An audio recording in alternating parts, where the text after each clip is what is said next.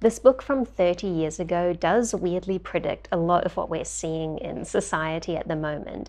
It's called The Demon-Haunted World, and it's by Carl Sagan. I recently made a video about an exam that Carl Sagan taught at Cornell, and it was all about critical thinking. This book builds off a lot of those ideas that Sagan had about the importance of critical thinking, how to teach it, and how it can protect us from falling into the darkness and mysticism of some of these anti-science ideas that sometimes seem so compelling to believe in. In this video, I'm going to take you through some of my favorite passages in this book, and that includes Carl Sagan's guide, which he called a baloney detection kit, on trying to spot when people are trying to trick us or when we might be starting to believe things that actually aren't true. And why is that important at all? You might think that you're smart enough to never fall for one of these scams or tricks, but pseudoscientific ideas are truly everywhere. Probably all of us encounter them on a pretty much daily basis, and probably all of us believe in at least some of them. Skeptical treatments of ideas are actually hard to find, and that's because they don't sell well. Someone who relies on popular culture to be informed about most things is much more likely to stumble upon an uncritical take on something than a full, balanced, and skeptical assessment of it. Sagan says that pseudoscience claims to use the methods and findings of science, whilst in fact being faithless to its nature. Pseudoscience relies on insufficient evidence or ignores clues that point the other way. With the uninformed cooperation of newspapers, magazines, book publishers, radio, television, movie producers, and the like, such ideas are easily and widely available. Add to that list some of our modern means of sharing information, like YouTube and TikTok and online articles, and even AI and AI-generated content that is appearing here on YouTube as well. And it's more true than ever that, these ideas, these addicting pseudoscientific and fantastical ideas that claim to be science or claim to be history even, well, they're just very prevalent. Pseudoscience differs from erroneous science. Science thrives on errors, cutting them away one by one. False conclusions are drawn all the time, but they are drawn tentatively. In science, you come up with hypotheses that can be disproved, and you go about trying to do experiments or look for data that can disprove them. Constantly coming up with ideas of what you think is going to happen and being wrong and then building the theory again is how science moves and progresses. But in pseudoscience, they come up with hypotheses that can't be disproved. And when you do try to disprove the hypotheses, people get defensive. In pseudoscience, when the ideas fail to gain traction among scientists, instead of skeptically scrutinizing why, they would tend more often to claim there is a conspiracy against them or claim that the information is being suppressed for some reason. Sagan says that science is more than a body of knowledge, it is a way of thinking. He is afraid for a future where we fail to distinguish between what feels good and what's true, and we slide without noticing back into superstition and darkness. Sagan saw clues 30 years ago that pointed towards what he calls this slow decay. And to him, it was things like seeing the prevalence of 30-second sound bites, or lowest common denominator programming, or credulous presentations of pseudoscience and superstition, but especially a kind of celebration of ignorance. Basically, in the first few chapters of this book, Sagan lays out why he is really concerned that we are becoming an anti-science society. And he doesn't want for the methods of scientific inquiry to be unknown. He wants everyone to know that they possess these abilities to approach any idea or problem in their life skeptically, but also scientifically, to test it out and to practice the scientific method themselves. And this isn't just because he loves science and in the sense that he loves finding out new things or learning about the universe and our place in it, but he really does believe it's important to improve the lives of everyone. He says that science can be the golden road out of poverty and backwardness for emerging nations. It makes national economies and global civilization run. Many nations understand this.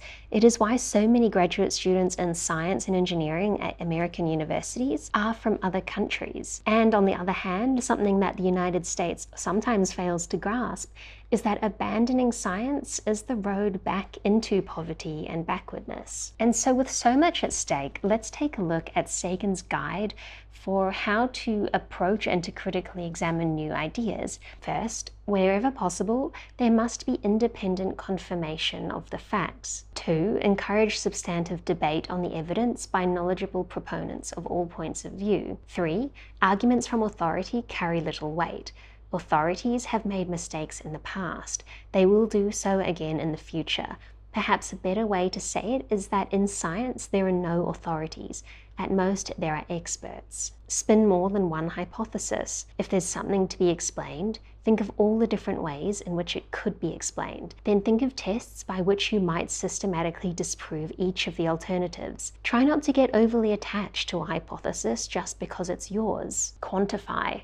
If whatever it is you're explaining has some measure, some numerical quantity attached to it, you'll be much better able to discriminate among competing hypotheses. If there's a chain of argument, every link in the chain must work, including the premise, not just most of them. Occam's razor. This convenient rule of thumb urges us, when faced with two hypotheses that explain the data equally well, to choose the simpler, and always ask whether the hypothesis can be, at least in principle, falsified.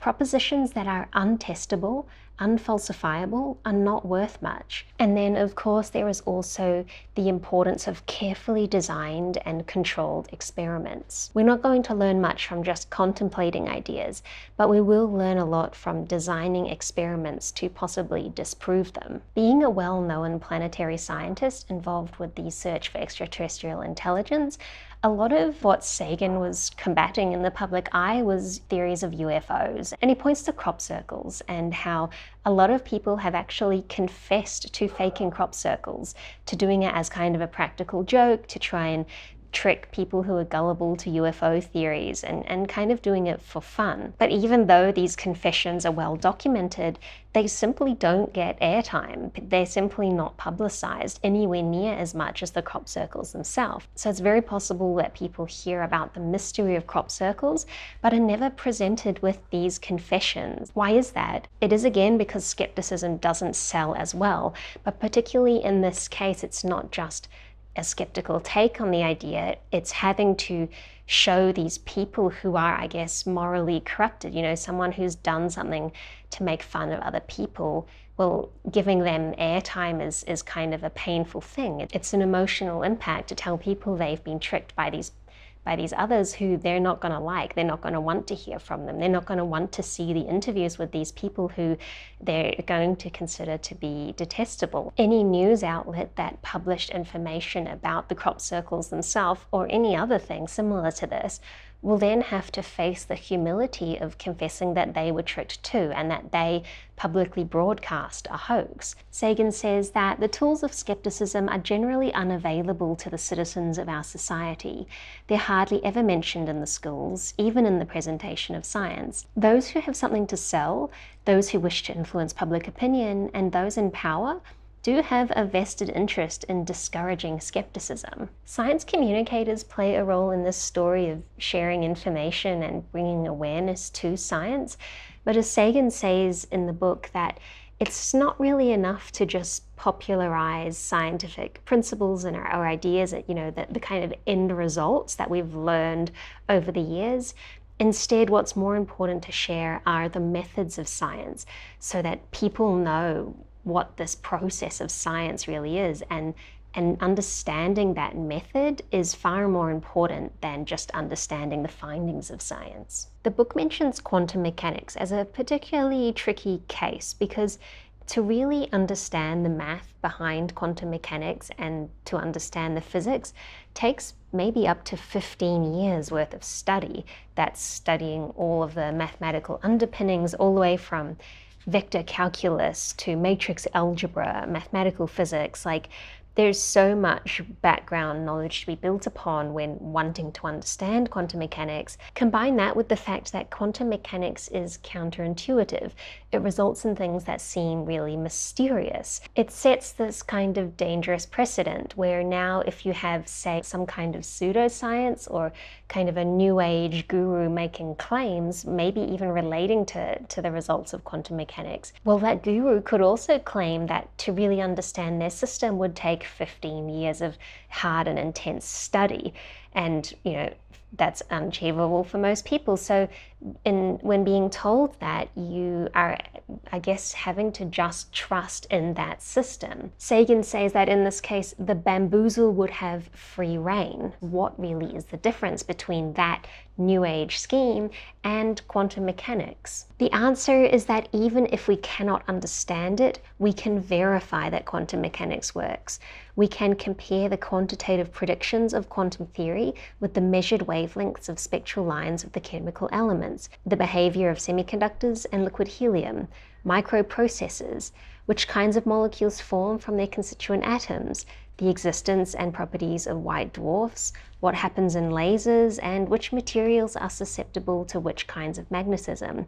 We don't have to understand the theory to see what it predicts. In every one of these instances, the predictions of quantum mechanics are strikingly and to a high accuracy confirmed. But the shaman tells us that his doctrine is true because it too works. He claims he can cure people.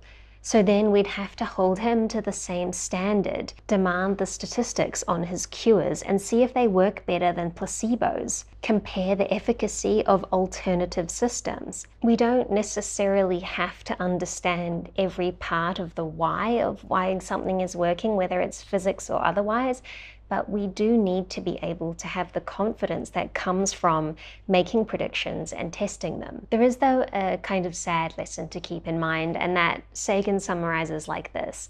If we've been bamboozled long enough, we tend to reject any evidence of the bamboozle. We're no longer interested in finding out the truth. The bamboozle has captured us. It's simply sometimes too painful to acknowledge that we've been taken for a ride, especially the longer that has gone on and the more we deeply believed in it. Once you give a charlatan power over you, you almost never get it back.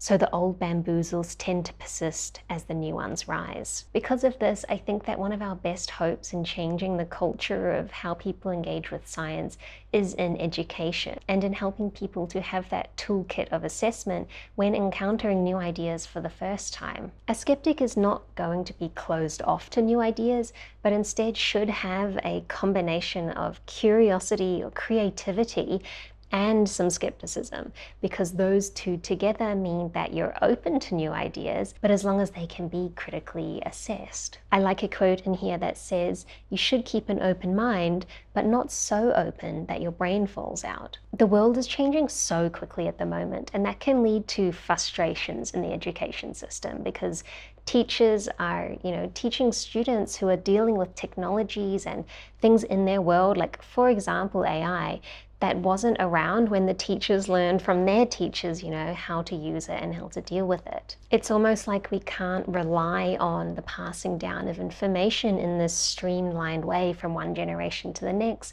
like you may have been able to do with things a little bit more in the past. Instead, it's not about passing down information, it's about teaching each generation how to learn. I mean, even Sagan is giving an example about how he would teach a child. And he says, if a child asks a question and you don't know the answer, you can go to an encyclopedia.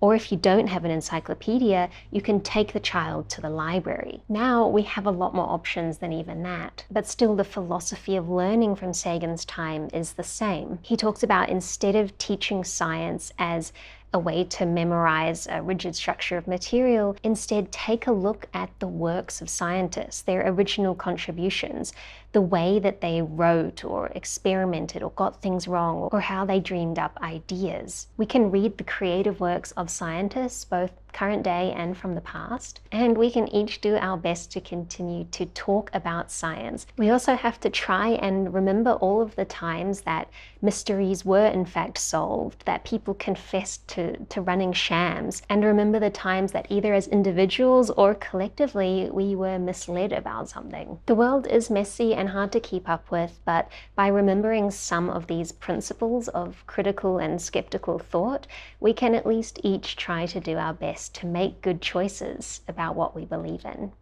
Thank you to Brilliant for supporting my channel by sponsoring this video. Brilliant helps you to hone your scientific thinking and problem solving with thousands of visual interactive lessons in math, science, programming, data analysis, and AI. I appreciate Brilliant for the work that they do in keeping science front of mind for people and in providing new ways to learn. Their course on scientific thinking is like a mini playground of testing hypotheses and correcting until you understand why something works. And on Brilliant, after mastering the foundations, you can attempt increasingly challenging problems. To learn for free on Brilliant, go to brilliant.org/Tibees, or scan the QR code on screen, or click the link in the description. Brilliant's given my viewers 20% off an annual premium subscription, which gives you unlimited access to everything on Brilliant. Thanks also to my Patreon supporters, and a special shout out to today's Patreon cat of the day, Alice.